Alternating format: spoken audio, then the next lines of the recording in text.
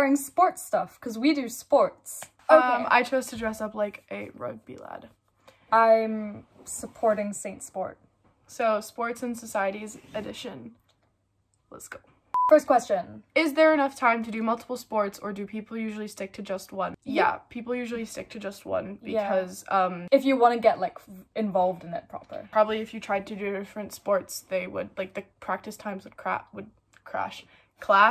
You can join clubs, like sports clubs, as a social member, which means you literally just go to, like, the social events that the club puts on and you don't actually have to, like, do the sport. Yeah. So, maybe. Do sports clubs have initiation? Most of them do. Yeah. Like, proper hazing isn't a culture here, which, thank God, but there's definitely, like, initiation. You'll make some memories, definitely. Do you need to already know how to play a sport to join it in uni? Not at all. No. Obviously, if you want to make it onto, like, the first, you know, there's the first team, the second team, and there's, like, the recreational team. Competitively. If you want to get on the first team, you know, you should probably, like, they won't put you on the first team unless you're, like, quite good already. But you can start out as a complete beginner. And there's a lot of sports which, like, you wouldn't have done before. Like, what even is korfball? Korfball. Do people really join sports team they haven't tried before? Yes. Yeah. Like we just said. Is it okay if I flit in and out of some sports if they're hobbies? Yeah, I think there are some that you can kind of just show up to random practices if you want. I went to a boxing practice last year. It was really fun. I did mountaineering, as in, like, rock climbing for a bit in first year. I didn't, like, stick to it. We went once together. Remember, and I almost dropped you. Yeah, so we went once together. But I used to do that, and then I kind of stopped, but you can go back and forth. If there's someone in the society that you know, or, like, the president of that society, you can, like, message them and be like, hey, I'm interested in starting, like, whatever the sport is. Would it be okay if I, like, dropped into a session? And usually they're always gonna say yes. Like, they're always so happy to have more people involved. New members. That's all for sports. I'm gonna put on a more comfortable top.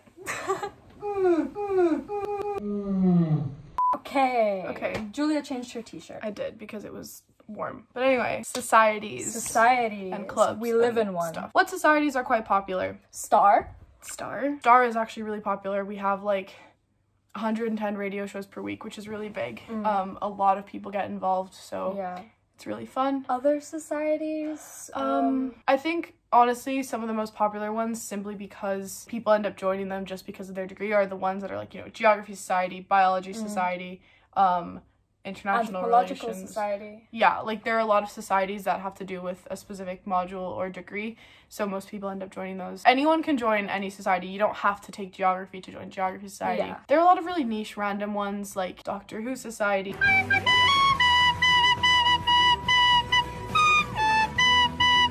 Or Wine and Cheese Society. Art Soc is pretty popular. Art Society, Photography Society. The ones that are really active tend to be the most popular because they'll put on things that people actually want to go to. Like, a lot of people are also part of Mermaids, which is, like, one of the theater... It's a subcommittee on the union. Yeah. Then there's things like Just So Society. Yeah. That's also... that's musical theater.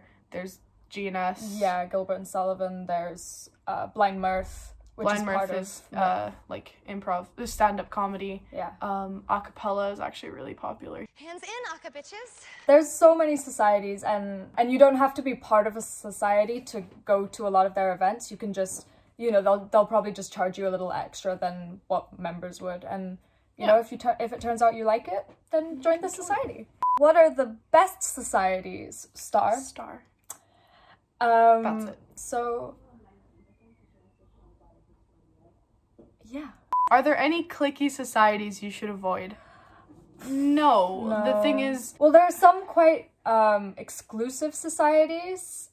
Kate Kennedy? Like, there are ones where you have to be, like, invited to join. Or there are ones where you have to submit an application. Like the... Expat Society. Lumsden Club, and there's, like, secret societies, non-affiliated societies. Like, unless it's one where, you know, you specifically have to either be invited or you have to submit an application. Yeah. It's not really gonna be Yeah, I think cliquey. the only area that you can run into issues in terms of cliquiness is on some fashion show subcommittees and like if big event committees. It's very much like people who are involved in it will get the jobs, so you'd have to kind of really want it and really get involved with it. To be fair, almost most of the committees and subcommittees here, it's easier to get on if you know someone who's already on the committee. It's not a question of like nepotism, if I can even say that. Like, I know people who were on committee last year who reapplied and didn't get it.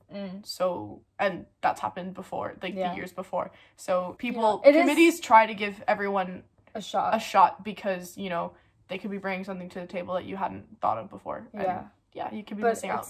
It's kind of, it's just sometimes it does help to know people. Yeah. Because then you'll be more comfortable with them in like interviews and interacting, and that always helps anyways. And that's just like helps. That's the end of the societies one. In terms of societies and clubs, like make sure to go to Freshers Fair during Freshers Week, and make sure to go to the sports fair during Freshers Week. And the music fair. There are all these ways to find out all the different options you have. Also during Freshers Week, there are these things called Give It A Goes that all the sports teams have. You just show up, you don't have to pay. And some of the societies do. Like Star does a Give It A Go. We have a Give It A Go. But you can go and you can practice, you can meet the team and like the already official team and they'll be super then they'll hold happy tryouts. And friendly because they want you to join their society. Yes, so definitely do that. I think that's it for societies and clubs and sports. We're gonna do more of these. You can't stop us. I think next we're gonna do nightlife and cut.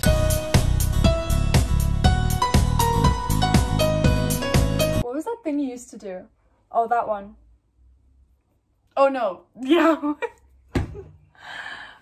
Oh.